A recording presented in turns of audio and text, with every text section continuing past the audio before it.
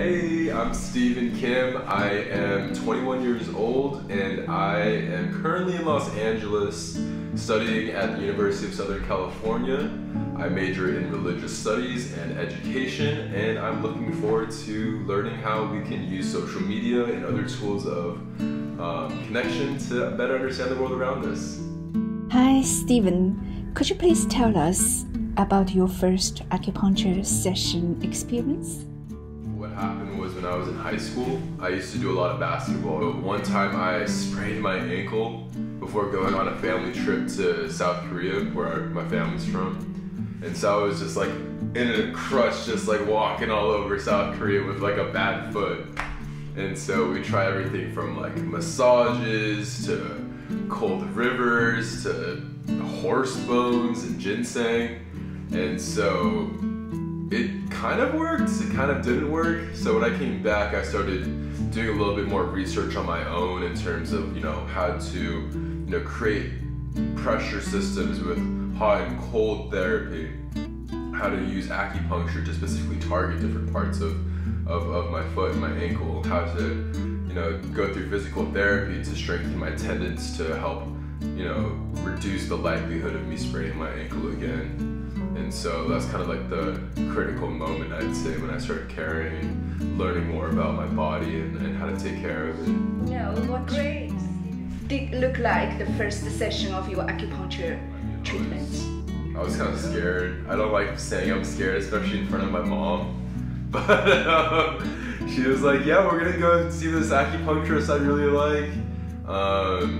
And I was like, so they're gonna stick a needle in me? And like, who certified this guy to stick a needle in me? Like, I wasn't sure if like he would stick it in my neck and I would just go paralyzed or something like that.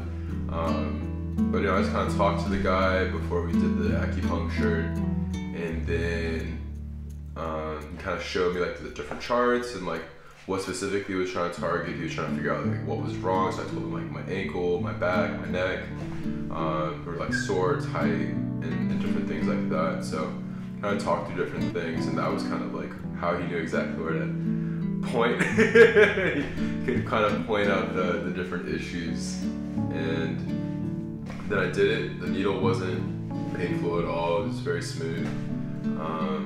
I was kind of surprised at how many needles were in me by the end of it. How many?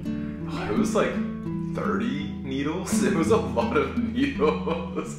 But it was like all over my back and all over my legs and all over like my head and everything. It was interesting. It was like, immediately afterwards you feel like kind of like tingle after like all the blood starts flowing again. But then afterwards, like, for the day or for the week afterwards, I felt a lot more just flow. I don't know how to describe it. I felt kind of like more like flowing through. Like I felt like my blood was getting to where it needed to go to. I felt like my joints were moving a little bit more smoothly. It was nice. How do you view the future of Chinese medicine? Having this integrated approach, both like with what we have used in the past and what we're like researching and pushing forward towards in the future. If we can find a way to blend that two together, I feel like we can get a lot more done. We can get healthier people, we get stronger people. I see Chinese medicine as one way to both as a preventative measure before things get bad, but also how things can be in the face of something, emergency situation. If you just give one word to describe Chinese medicine, which word do you want to? First word that comes to my mind is holistic. I think it really much so like takes into consideration like your body, your mind, your soul, how you're feeling.